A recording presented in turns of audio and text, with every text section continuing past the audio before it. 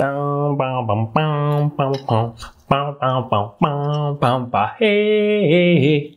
yo, what's good everybody? It's abdwambelele vlog and welcome back once again. And today, wait a minute. First of all, Street of Dar es Salaam, Gaida Mandala contribute a lot to this show because I'm drinking this water from his bottle right now. So what are you waiting for? Go and buy some stuff. Anyway, today for the first time ever, I'm gonna do a video of tutorial. So, welcome guys. Enjoy the intro.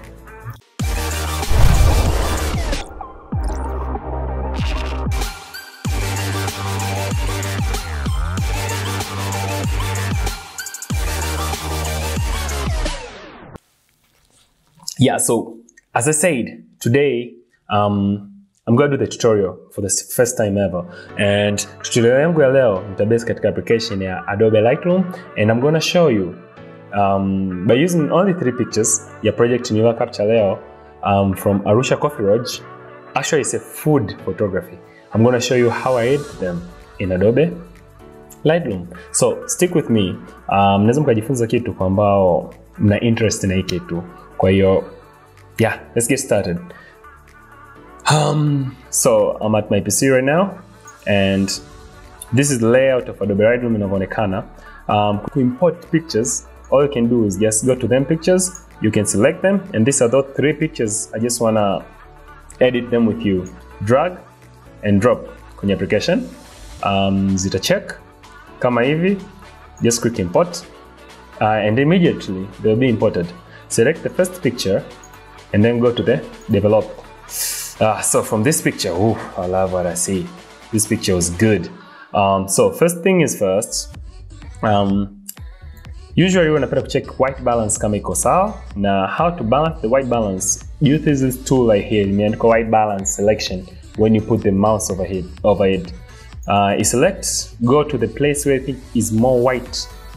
For example, for me, kwenye coffee hapa naona is very white. Select. You see the white balance automatically changes.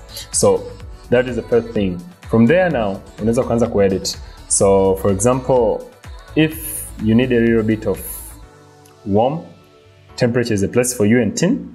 Here's where you can play with the white balance and everything, but I love the image with the way it is. So the second thing is exposure. Exposure ni muhimu sana, especially katika food. You need your food to pop the color. Inahitaji chakula chako kung'aa ili mteja ajue exactly yani what to expect akifika ni uweze kumvutia. So usually nitaongeza exposure kidogo around 50. I think it's good. And highlight nitashusha kidogo. Yeah, I think that is enough. Shadows nitapandisha shadows, same and shadows zing'ae. Na for the whites nitashusha kidogo. Actually, yeah, nitapandisha ili iweze kung'aza. Inaona whites nitapandisha ng'aa vizuri, and blacks nitapandisha kidogo. Right there. From here, I'll come to the clarity. Yeah, nitapandisha kidogo ili niweze kupata some details. I really love to get some details in my shots. For example, you can see this coffee, the bubbles, you know, and details ni muhimu. Even ukija kwenye cake, so you see the details of the cake. So I really love this. So I think from there I'll be done with the basic panel, and then I go to the caves. Another thing ambayo is most underestimated by many people there ni curves. Curves watu wengi underestimate, lakini through curves ndio unaweza kucheza na hizi highlights na shadows vizuri. And usually kuna option mbili kwenye curves. Ukija kwenye hii alama utaona unaweza kuedit points kwa kutumia highlight, light, dark and shadows. Na uklik this tena point unaweza kuedit kwa kutumia points, ambao I usually love that. Kwa hiyo nitachagua hapa, nitakuja kwenye points, and I really like to make an S kind of curve. Kwa hiyo nitachagua hapa chini kabisa, nitapandisha kidogo.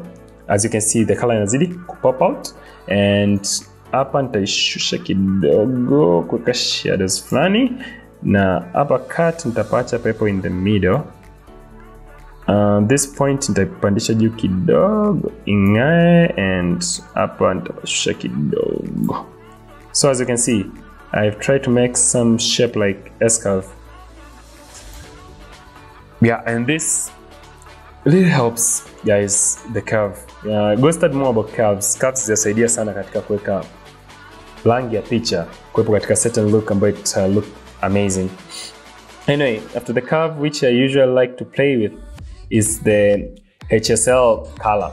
Hii ndo pano ambayo inaweza ikajenga picha yako in general au ikaharibu kutokana na utakavyoweza kucheza nayo vizuri. Kwa hiyo na katika food photography, siri ya kwanza, usipende sana kubadilisha rangi halisi ya kitu. Sababu rangi halisi ya kitu ikichange, unabadilisha maana hicho kitu. Kwa hiyo as you can see, the coffee is brown and there is white, the rose is red, kuna green. Kwa hiyo no matter how you affect, don't do too much effect on the image when it comes to food. So I'll go to you and I'll start to play with the oranges. Ambazo oranges mara nyingi zina affect the tone, and in this picture, as quick as I can see, this brownish in the coffee itakuwa affected by oranges in the table. So you see, kwa mfano kienda hivi, unaona kwenye table kumekuwa green and kwenye coffee kumekuwa green, as I told you. Kwa be careful the color which you put here, because ndo either unaweza ukajenga picha yako au ukaharibu. Kwa hiyo for me, I will go with it around, I think +9 is good for me. I love what I see right now. Unaweza ukazoom pia kuangalia vizuri, like okay, if you are happy with it. Yeah, I love this brownish in it. Kwa hiyo it's so good. And so far, yeah, I love what I see. And also I'll go to salutation. From there, I think I don't need to pray much. Salutation, as you can see, the rose is red, but and I use a little bit of that red.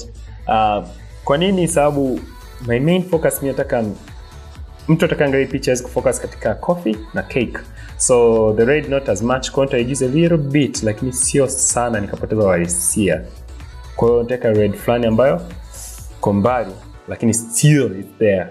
Still affect sana. Nitaongeza a little bit of orange ili my brown in the coffee pop out, and a little bit of yellow, so I can give it some kind of, you know, yellow feeling, a warm feeling. And after that, I go to the luminance and the reds. Does it pop up kidogo around 9? The oranges, does it work as near around +9? And I think from here I'm done, because so far what I see from here I love.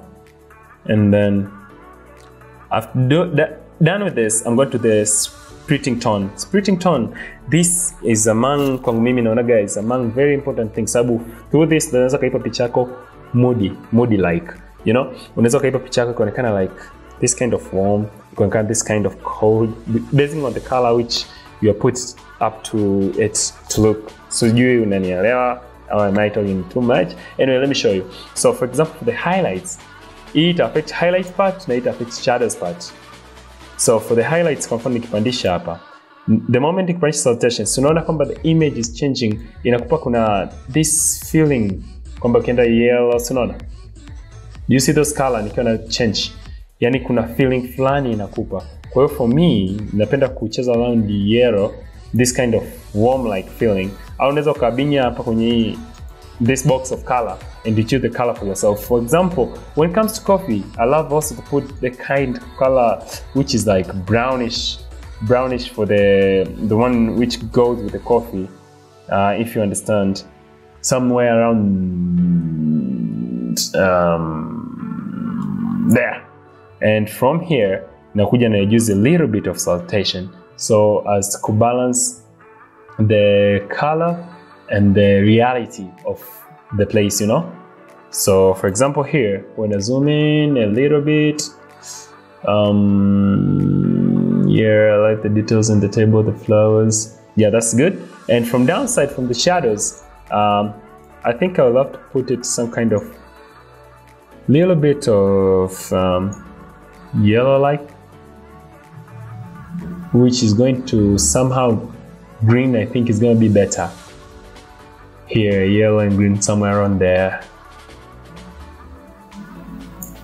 Yeah, I think this is good according to my eye so far. So Yeah, and see before and after. Do you see this 2Y? If you click them, they're gonna show you side by side. Here is before and here is the after. As you can see, there is a major change in this, the before shot and the after shot. As you can see now, my image is more brighter and have this kind of warm feeling, the one which I was telling you about.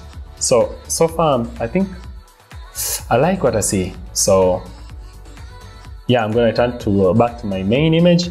And another thing which is important is detail. If you want your image to have this kind of details, but for me, I'm gonna add just a little bit of sharpness, not much. So my image could be a little bit sharp. And from here, so far, I don't think, for this image, I think this is it. I love what I see so far. So I think I'm gonna, I usually have to use 2 applications, but this second step I'm gonna show you another day by using Adobe Photoshop.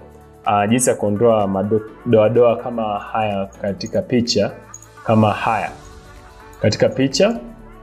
nitakuonyesha katika Adobe Photoshop. Mimi ndo nakopenda kutumia, though you can also still do in Lightroom, but I don't prefer that much. So far I love the look of this image, and I think this is satisfying enough.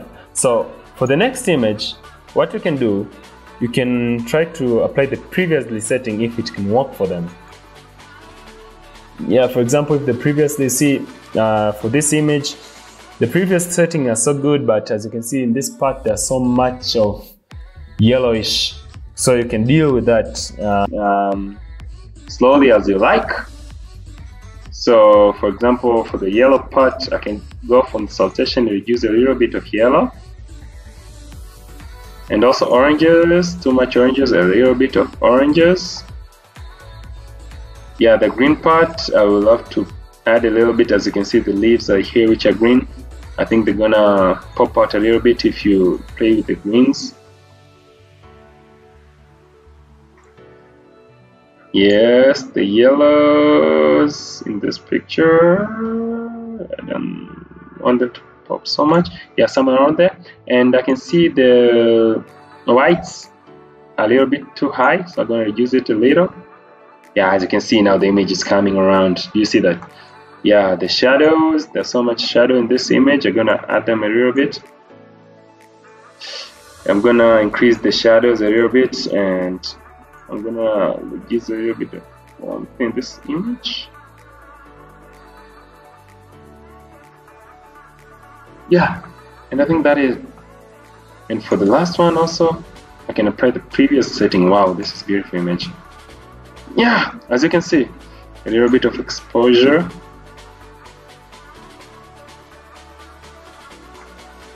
A little bit of the highlight, just a little bit there, and a little bit of whites in this image. So like, yeah, and I think this is it. So these are my 3 images, and that are my final results. So thank you guys for being with me, and I think this is it for me today with the tutorial. Hopefully you've enjoyed. It's my first tutorial, so please comment down below if you love anything about it, or kama unataka nirekebishe chochote. I suck at this, so